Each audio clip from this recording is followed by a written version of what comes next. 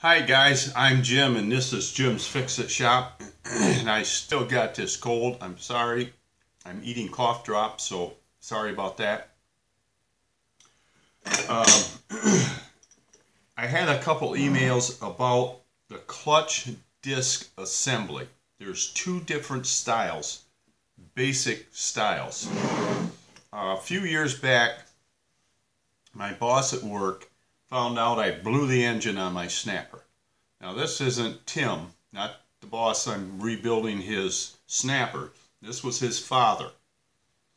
And he says, Jim, I got a snapper behind my garage I don't use anymore. Why don't you come and get it?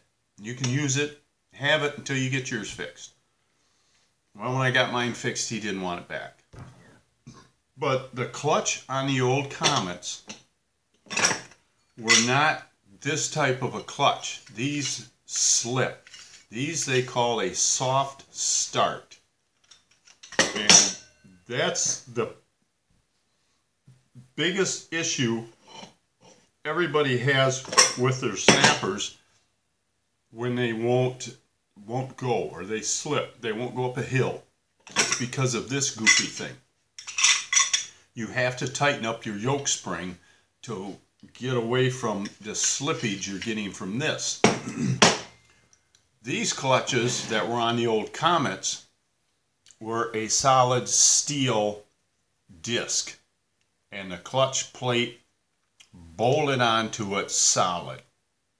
That's where I came up with the idea of bolting these solid.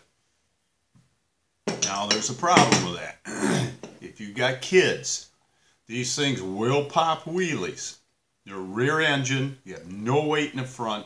If you have a bagger on with a lot of crap in the bag, like my yard's mostly sand, these things come up in the air very easy. This was off my old 28-inch machine. That's now my model I use in the shop. And I made this one at work. And it has a boss sticking up that centers this onto the disc. These have to be centered. If they're not, and it doesn't take a lot, they will sit there and bounce as it's going around.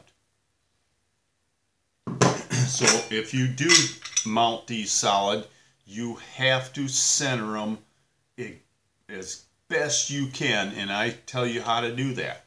If you have kids that's going to be driving this thing, I probably wouldn't do it. Get a new clutch for it and tighten up your yoke spring, and it should work just as good as these old ones did. Now I've had some questions about how do you change the clutch, or I'm missing parts in my clutch assembly. Well, this is the one you're probably going to have on your machine. You want to check to make sure you've got good material around here and that it's not all chewed up like this one is. To replace these will be mounted on your chain case right here. You do not take off the center nut. I did that to get it off of the chain case. You take off these 4 half-inch nuts.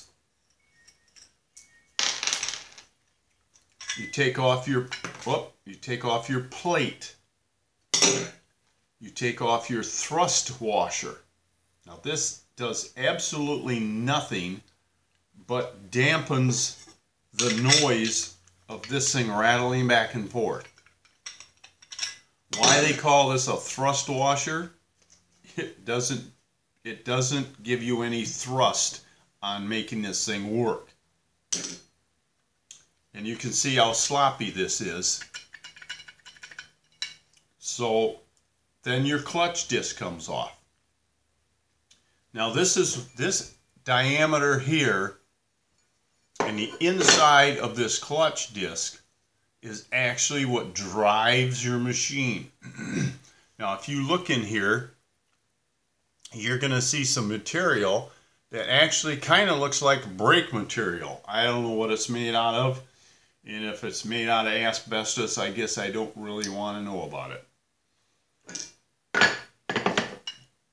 So when this clutch is on your chain case, You put your new clutch disc on. Now this one has holes drilled in it. Yours will not. This one I had bolted solid. Then I took it apart because I wanted to use it for a model to show how these things come apart and go together. Then you put your clutch disc on. Put on your little thrust washer. If you're missing this, I don't know how much they are. I would think if you go down to the hardware store and you got yourself a piece of gasket material, you can make one out of that. I'm thinking you can make yourself one out of a piece of cardboard off the back of a notebook pad. Stick that on there. It doesn't have to fit tight. As you can tell, this one's all chewed up. Put that on there. Then you put your plate on.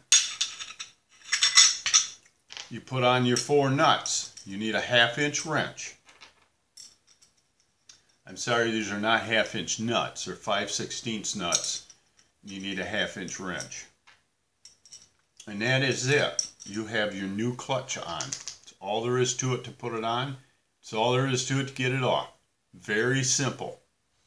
When you buy one, sometimes you'll get them without that material inside. Then they're not going to work. Steel to steel is going to slip. Some not manufacturers, some places that sell these sell that material separate.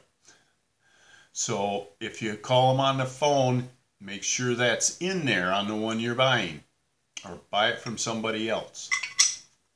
I get mine from partstree.com. They have a wonderful website. It's very easy to go through and find what you need. And I guess that's about it. Not much to it. If you have any questions or comments, throw them in that box below. Don't forget to subscribe. Give the videos a thumbs up if you like them. If you don't, give them a thumbs up anyway, because that helps spread these videos out to other people that are looking for help. So if you find these helpful, let's help somebody else too. It does not help me. I have no sponsors. I have no financing. I just do this basically because I enjoy doing it. So until next time, work safe, have fun, and I guess we'll talk to you soon. See ya.